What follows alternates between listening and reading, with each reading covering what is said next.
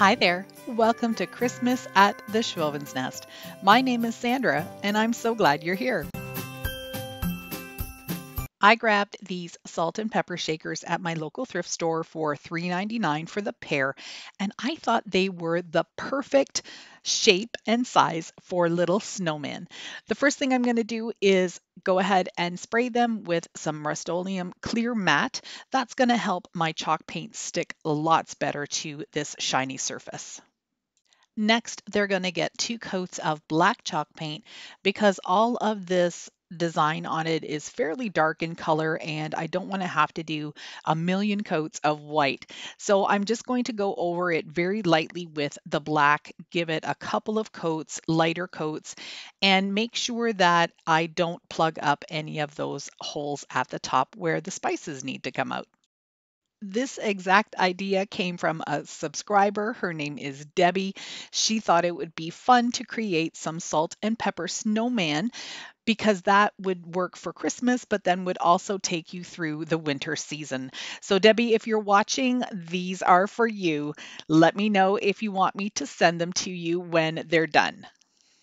I made sure that these were really dry before I started with the white, but you can see that I'm getting a really nice coverage with the white.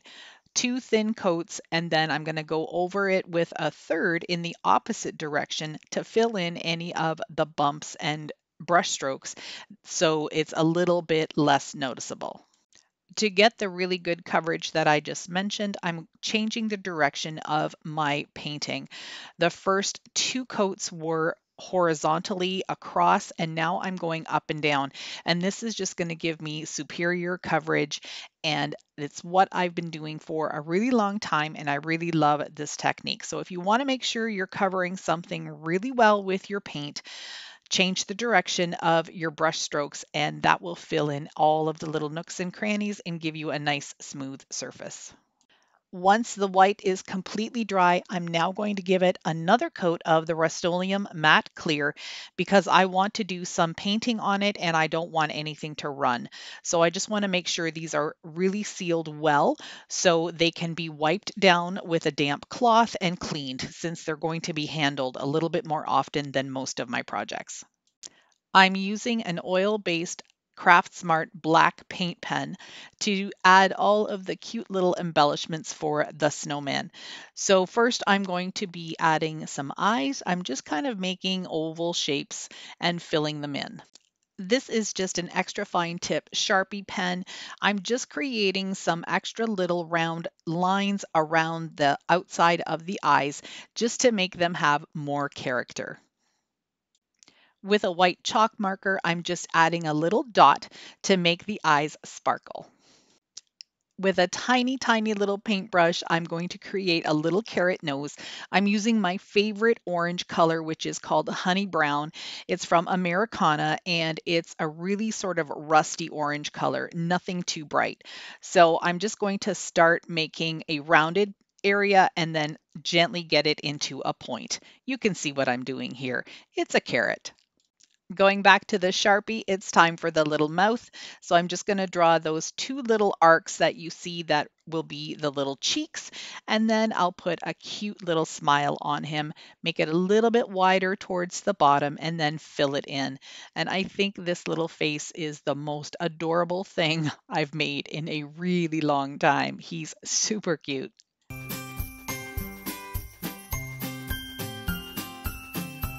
I created a his and hers set. So for the little girl, I just drew on a little checkered scarf. And now for the little boy, I'm going to give him a nice black bow tie. I also added some eyelashes to the little girl. I also gave them some stick arms, as you can see here, and some buttons down the front with a little bit of the chalk paint to accent them. I think these little guys turned out so adorable. And Debbie, if you're watching, I hope you love them too.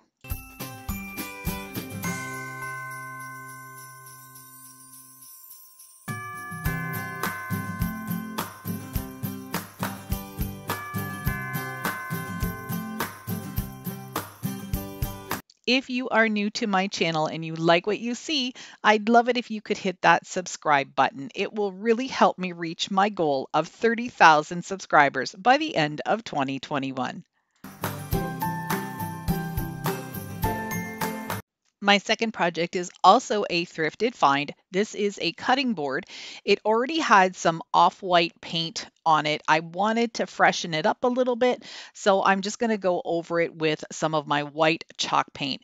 It's got this section down at the bottom, and it also has a portion of the handle at the top.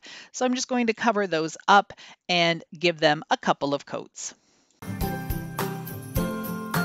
I wanted to give this a stripe to differentiate between the white and the wood of the board, so I'm just going to mask off some areas.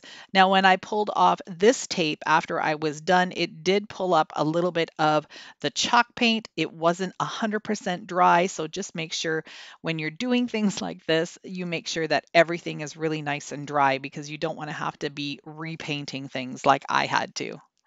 I learned my lesson with the tape, so I just went back to my Craft Smart paint pen and a ruler and drew my line that way.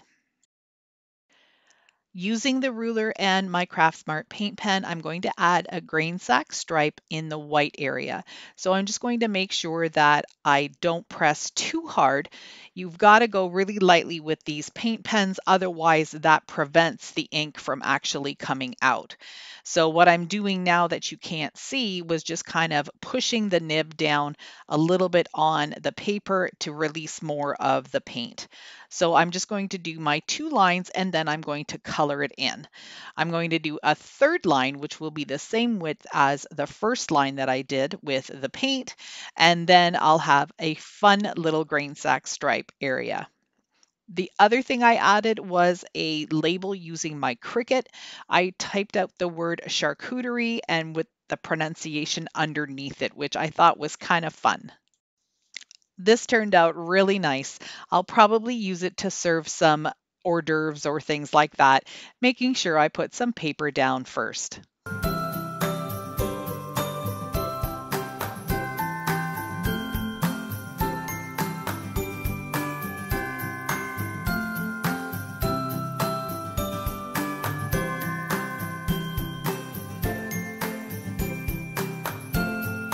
For this project, I'm going to use these Christmas trees that are a garland from the Dollar Tree, but I'm going to use them in a different way. The first thing I'm going to do is add some of my Dry Dex spackling and fill in the holes at the top. Once the spackling was dry, I just sanded it off just a little bit to make it nice and smooth. And now I'm just using a stain that I created just using burnt umber acrylic paint and some water. And I've got that in a little jar here. I'm going to stain both the front and the back of the trees. And I'm going to go up a little bit farther as you see me doing here because I'm going to be needing to create that bottom portion of the star with another color. For the star at the top, I want to keep it fairly neutral, so I'm using this acrylic paint called Warm White, and I'm going to cover up the star on both sides, just like I did with the stain, and then for the bottom 2 points of the star, I'm going to go ahead and just create a little imaginary line like the top of the tree, just in a triangle shape, as you see me doing here. I'll do the same on all 5 of the trees.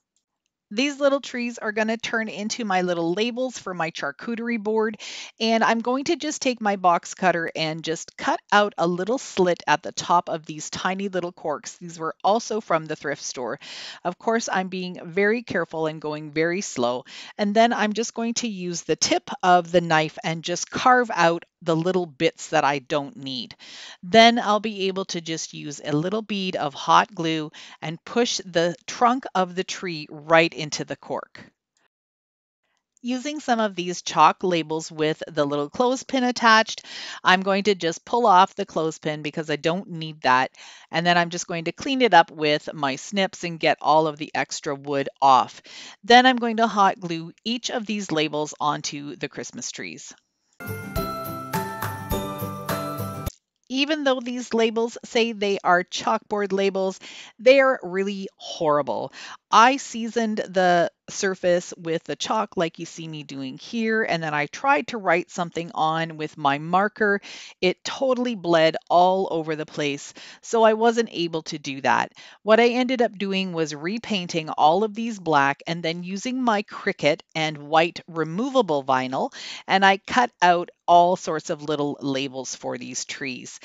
Because I used removable vinyl, I'll be able to just peel those off and then create some new ones for the next party I have.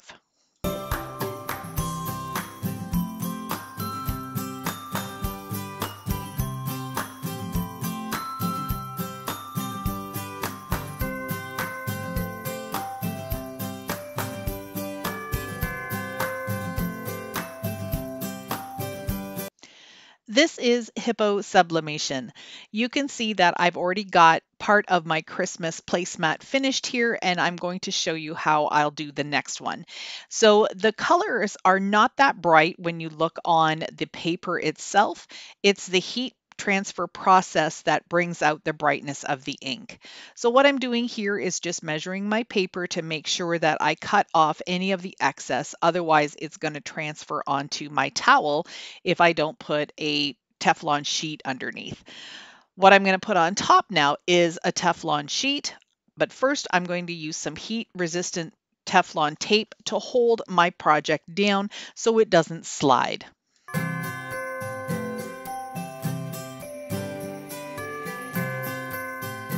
Once it's all taped up, I am going to take this Teflon sheet, put it underneath, and then fold it over so none of the ink transfers onto my towel. I'm using my Cricut Easy Press. For sublimation, you need to use a press like this that's really hot. You need it to get up to about 340 to 45 degrees. I'm doing mine at 330, and I'm actually going to be doing it for about 90 seconds. And that just seemed to work for me. Use the instructions on any of the sublimation paper that you get. You also need a specific EcoTank printer, and you need specific ink. I've got all the information for the Hiipoo products that I use down in my description box. I have a printer that prints 8.5 by 11 sheets. 8.5 is pretty much the width of it. You can't get anything wider than that. So I'm just going to be printing off different designs and then adding them and piecing them together to create these placemats. Now, this is so fun and easy to do when you've got the right products and you end up with such beautiful high-end looking pieces. I'm going to make sure that I have all of these free printables down for you in my description box, so make sure you click there if you want any of them.